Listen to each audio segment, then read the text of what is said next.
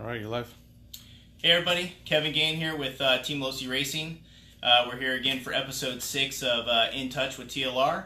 Last week it was a little rough. You know, I'm trying to do these every single week. We were at the Silver State. It was really loud. I know a couple people said that it was really hard to hear. So I wanted to give a short recap real quick of what we talked about last week, which was working on some diffs. We're building some diffs. I have this diff here that's already completely built. It's got grease, like I said last week. Make sure you grease in these out drives before you put them in. Same on this side, make sure you grease those out drives. Make sure you wipe off some of the grease on the center diff so you don't get any grease on your brakes, which is what we're going to talk about here in a little while. So I just want to talk first about the biggest part was just filling the diffs, because I think it's one of the things that comes up a lot. We have a lot of questions on filling the diffs up and how much oil and how little oil you should put in and kind of, you know, how to do it. So we have a really easy, specific way we do it with the race team, and it's really simple. You really can't do it wrong. I wish I would have brought a rag in here though, which I don't have. So I will, got a rag, thank you Rich. So I'll show you here. Basically fill up the diff. I like to fill the 4 corners up with oil, just like this. In between these little holes here, I like to put a little bit of oil just so the oil will run down into those holes. You really can't go wrong. There's going to be air in there regardless, because if it was completely full with zero air, you're going to get hydrolocking and things just aren't going to work. So don't worry about it. You do want to spin it around a little bit, get some of the big air bubbles out. You can use, like I said last week, you can use one of those pumps, the Tamiya pumps, that you can put the diff in and pump it up if you like. If that's the way you like to do it, there's nothing wrong with it. Continue to keep doing it. But I don't really find it necessary. Like I said, you're going to have air in there regardless. So you want to just get all the big major bubbles out by spinning it around. And then what we do at the team, a lot of people will put this gear here on the on like this and put it on, and that's where you get in trouble, because you can't really control how much oil is coming out of the diff when you put it together. The next thing you know, this gets saturated with diff oil, and then it starts leaking. So this is how we do it. You take the gear, you stick it right inside of there. You see all the oil that flows out? Take your hand, wipe that oil off. Make sure it's wiped off real nice and clean. Then you want to spin the diff just a little bit. You'll have a little bit of oil that'll come out of those 4 corners. Wipe that off there again. And that's exactly how much. So now if you look and see, when you spin it real lightly, you should see a hole where there's no oil. That means you have the correct amount of oil in there. Simple as that, guys. That's exactly how we fill the diffs with Team Losi Racing. Put the gasket on here. Then you will put this on. I don't have all the right tools here to complete this perfectly, but we'll do our best. So we have a couple screws. I'll just throw 2 screws in this, because really what I want to talk about this week is the 8-scale brakes.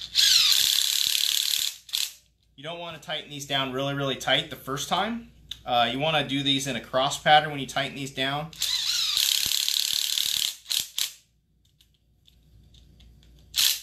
Just like that. I'll throw 2 screws in for this one. You want to tighten these down in a cross pattern, and then get after those screws. You know, it's really hard to strip those out. Don't get after them necessarily with your drill, because you will strip it out. But I see a lot of people that just tighten those down and then stop. I mean, get after it. You need this. You need to crush that gasket a little bit, because that's basically how a gasket works.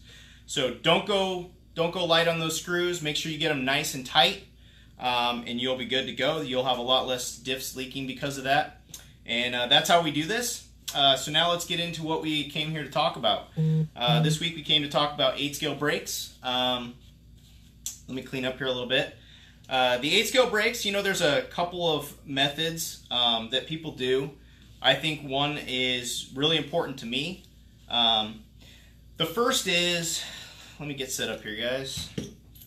So number 1, you want to make sure that you're using our new our new brakes.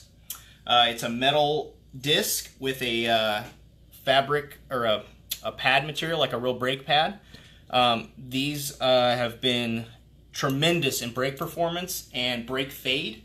Our old brakes that come with the kit, They work really, really well. We just had a problem with them fading after 30 minutes of running, basically. So we developed these, which have a lot less or no brake fade, really. You do want to make sure you clean these before you put them in. You can find the part number to this in the description up above. I put the part numbers for the new brake system in there. You also want to make sure you're using the springs that come in the kit when you put the shoes on. Another thing, when you put the shoes on, you'll notice that these shoes are slotted on one side and a perfect hole on the other side. And what that is you need to make sure that the slotted hole is going on the side with the tank, so the left side of the car if you're looking from the back. That slotted groove basically, when you have the rotating disc and you apply brake pressure, it releases the brake pad from the disc when you let off the brakes, and it allows non-sticking, basically is what it does. So that's that. Make sure you're using the new brakes. It's a big advantage with braking power, longevity. But let's talk about setting up your brakes here. Ryan Dunford was nice enough to loan me his car today. He's going to JBRL this weekend, so it looks like it's still dirty. He needs to work on it a little bit. But yeah, so brakes are one of the most critical things in 8-scale. You have so much power with your brakes.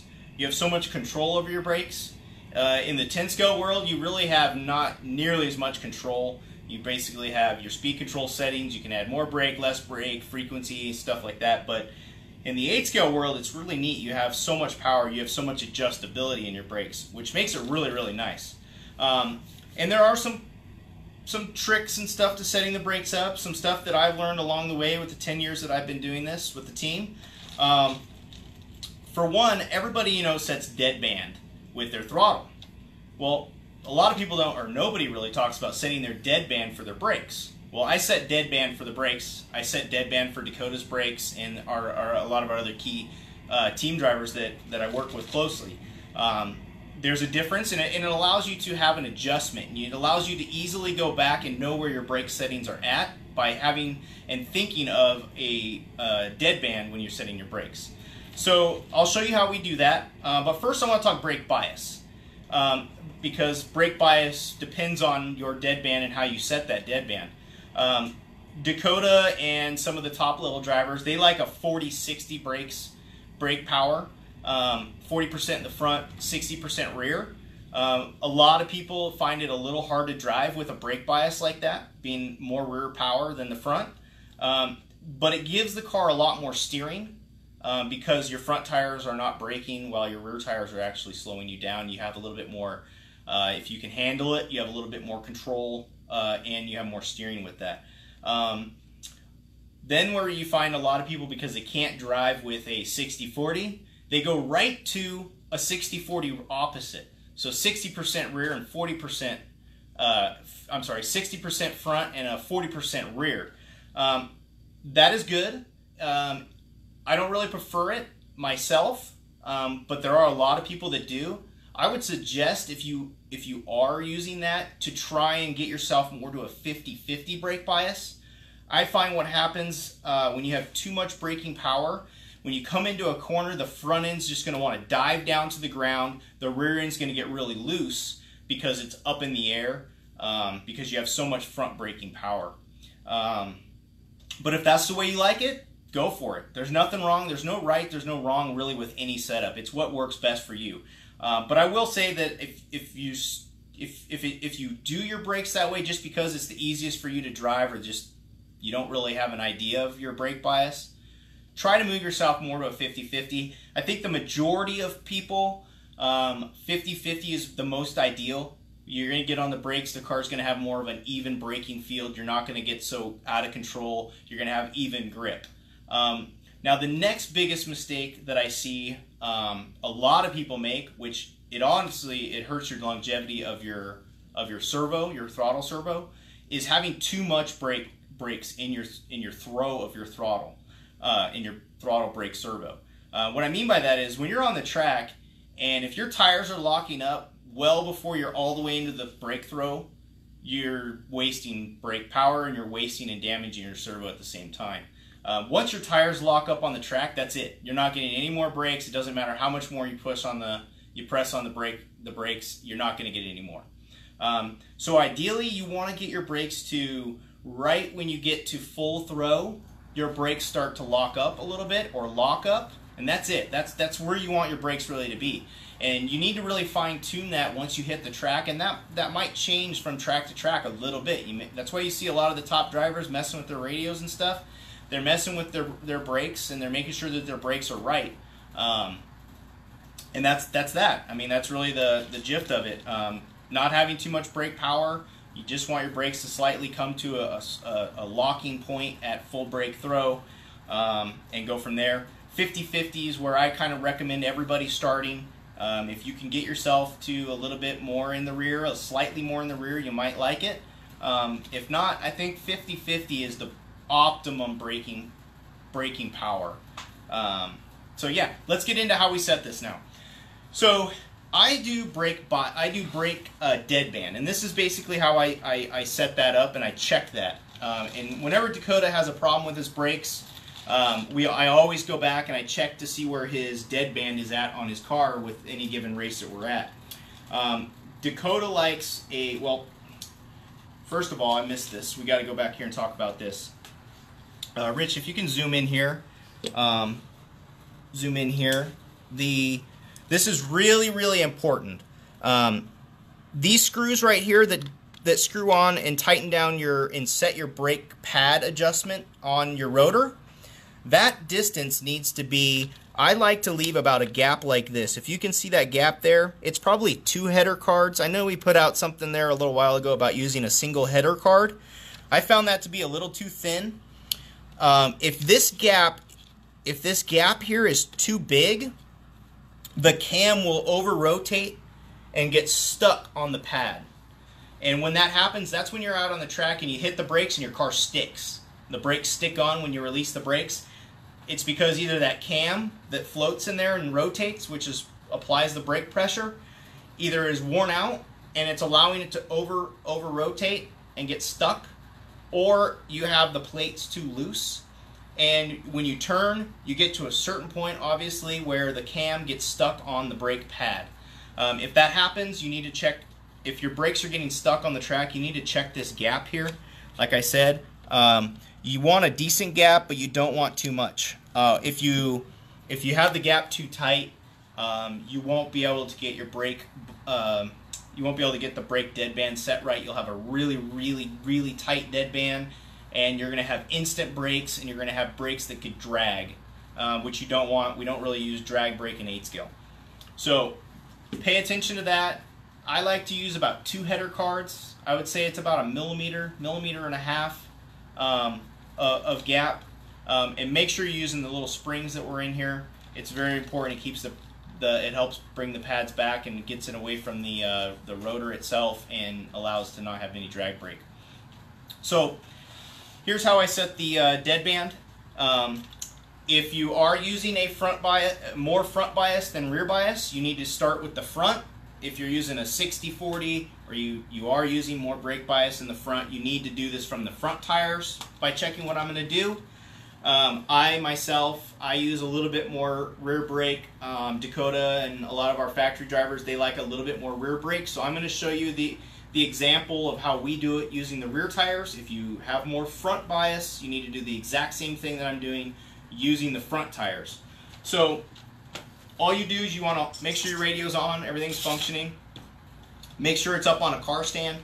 I hold the radio on the left tire, and I just spin this tire. I don't have my finger on the throttle or brake right now at all. I just spin this tire, and then I slowly, very, very slowly start applying applying brake, and I watch the throttle or the throttle's brake horn here, and I kind of gauge the distance that I'm moving it. And as I'm doing this, I'll slowly start applying some brake to the radio, and right there is where I first see the brake pads touching the rear rotor.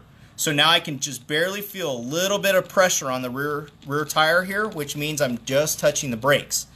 That basically right there is my brake deadband. That's my adjustment right now. This to me is probably a little looser right there. It just touches the brakes. So that's my deadband.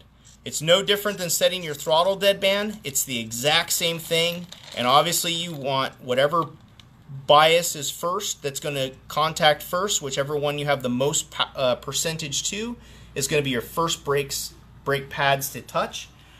So like I said, that's the deadband, and that's exactly how I check it.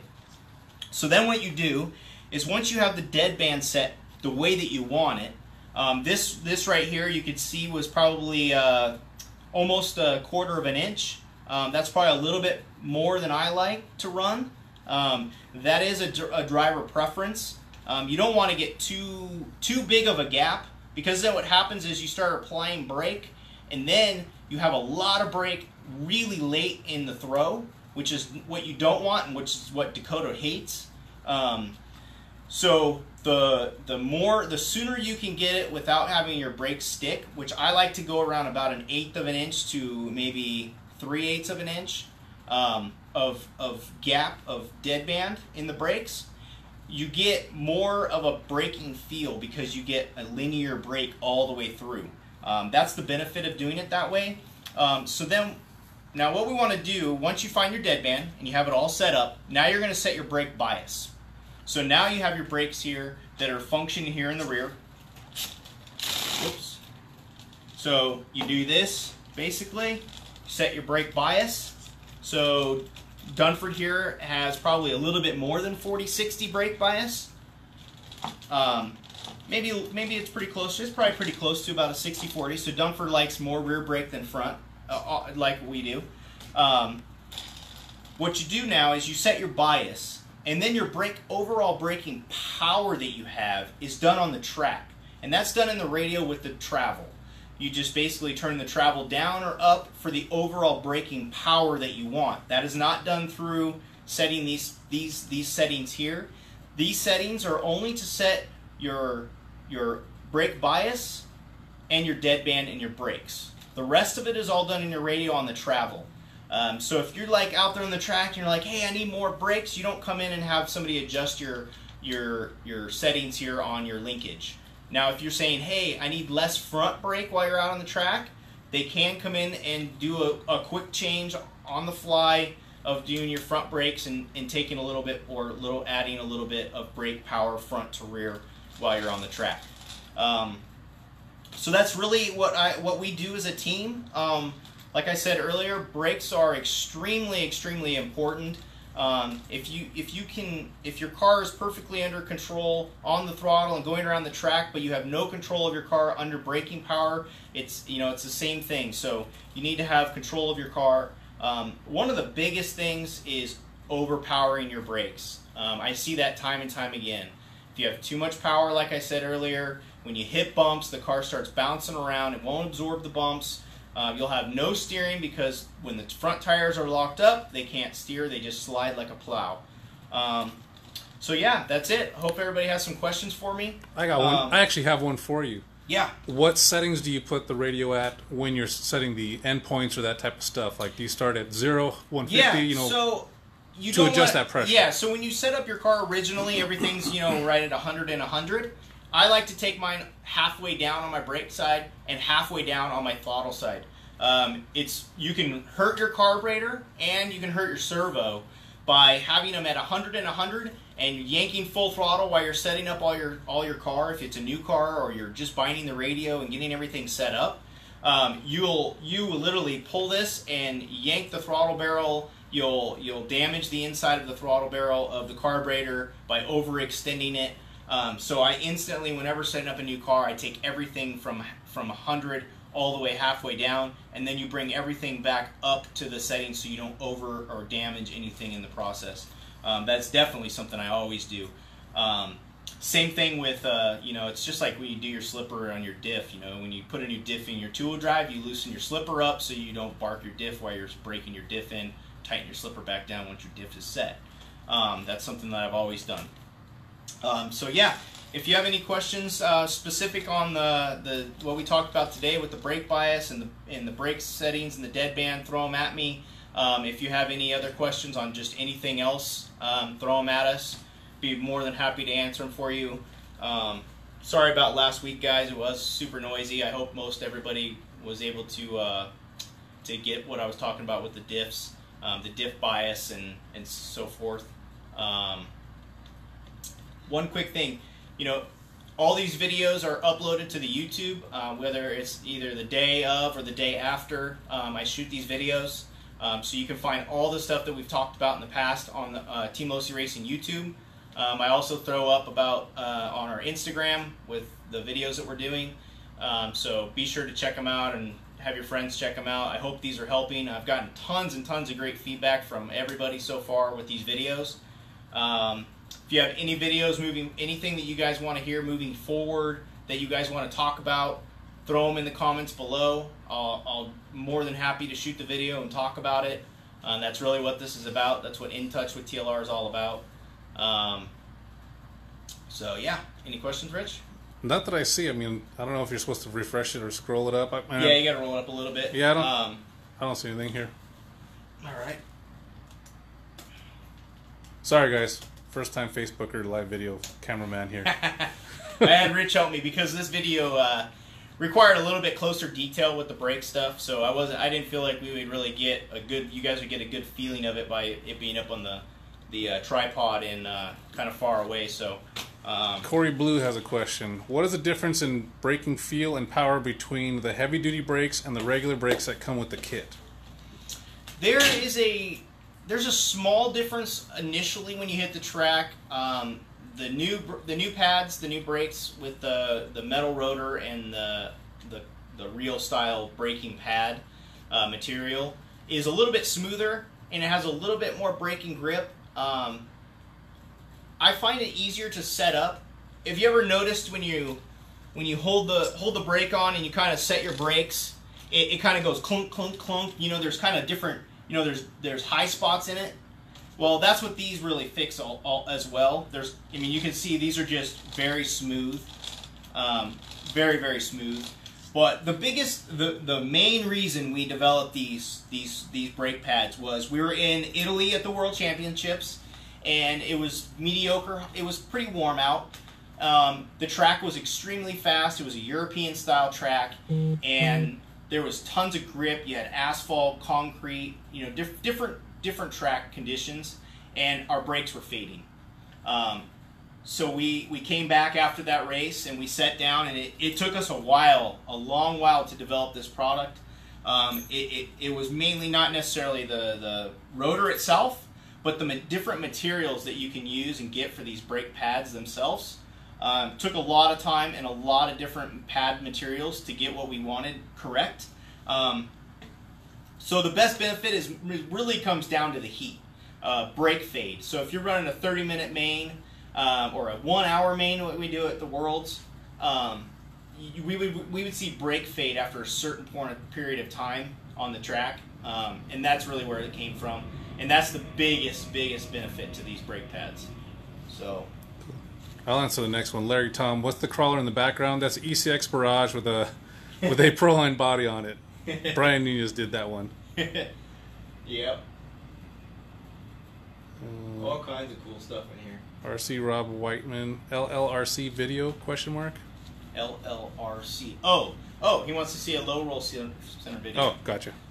Yeah. I'm novice, sorry. So I could shoot a video about that, but I'll talk about it here for a few minutes while we're here. So this pivot, you can see this car has an LLRC on the rear of it. We developed that pivot working with Dakota, and honestly, we were working with Gil Losi Jr. at the time. This was probably last year, the beginning of the year. We were out working at Dialed In RC Raceway, and we started messing with stuff, trying to make things better like we always do. We started changing the roll center in the front, started changing some different things, and we came up with an idea like, hey, how can we lower the rear pivot? So we took an HRC pivot and we turned it upside down, we grinded it, made it fit, and Dakota went out there and he ran it, and it was instantly better. He was a lot faster. The car had so much more traction, so much more rear grip.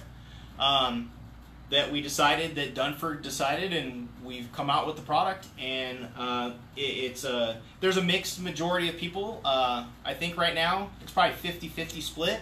A lot of people like it, and a lot of people don't. The guys I think that are liking it, or from what I've been hearing, that like the LLRC, are guys that like a lot of throttle. They really like to get in the gas. They like to get on the throttle early. They like to drive it like an 8 scale. The guys that are liking the standard LRC pivot in the rear, they like to drive the car, I think, more like a 10 scale. They like to get the car around the corner. They're not so throttle happy, and they like to get going in a straight line. And I think it's ideal for us to have both of these pivots, because we're allowing it to work and are getting our car to work better with two different driving styles. So yeah, that's really where it came about, and that's the benefits of it. You know, I think it's purely grip at the moment. Bump handling, I would say, is about the same, but it's just traction. It just gives the car more rear traction. Vinny Lafada, will this work on 3.0? What are you referencing? I don't know what he's referencing as far as. The brake setup stuff and the rear pivot will work on a 3.0, no problem at all. All the brake stuff is all the same. All the adjustments and adjustability, everything that I talked about is the exact same, and it will work on a 3.0. Corey Blue. You might need to change. We run the front spindles in the up position when we run the LLRC. You might have to get the 4.0 caster block and spindle if you want to run that option as well. Should an LLRC be used with a Truggy? We have tried it with Truggy. We have mixed feelings on it at the moment. We've been doing a lot of testing with our Truggy lately, mainly at the track, at the races that we show up to. We've come up with two different things. The HRC on the Truggy really helps the Truggy turn from the front of the car, and it gives it a lot of support. Dakota has been running the LLRC on the rear of the Truggy, and he likes it because he likes how he can drive the truck really, really hard. I don't believe that the LLRC and the HRC is as big of a deal as it is on the buggy. It's basically a lot smaller percentage of traction and stuff like that you gain out of it. So it's worth a try, but if you don't have one, you don't necessarily have to. Give it a try. Ole Peter, you see price, but price for what? Need to be specific, sorry. If he's talking about price for the brake stuff, the part numbers are all in the description for both the springs that you need for the brakes and the new brake system. So you can go to the website and you can definitely check out the pricing on there. So, that it? That's it. All right, guys, I'm going to give you one more minute. If you have any other questions to throw at me right now, throw them at me. I hope the brake setting stuff was really helpful. I hope you'll take it to heart and give it a try, because brakes mean so much when it comes to racing. Like I said, I'll give you a real quick recap. 50-50 brake bias, I think, is where I think everybody should start. If you are using more of a front brake, I'd like to know why. And I'd like for you to give it a 50-50 chance and try the 50-50 even over the rear bias. 50-50 braking power is going to give you a much more consistency around the track, a much more consistent brake feel. So if you are running more front, give the 50-50 a try. Let me know how it goes for you in the comments. I think you'll be more happy with it. But yeah, brake deadband, super important. It's very important. You can always go back at any given time. You can check your brakes because you'll know how you want your brake deadband to be. So yeah, we got any more questions, Rich? Any news on the gas truck? Joe Laws. Love you, Joe. I got my best man Frank on that. That it? That's it. All right, guys. Thank you very much. I really appreciate everything. I'll see you all next week. Throw in the comments below if you have anything. Check out all the YouTube videos over at YouTube. And see you next week. Appreciate it, guys.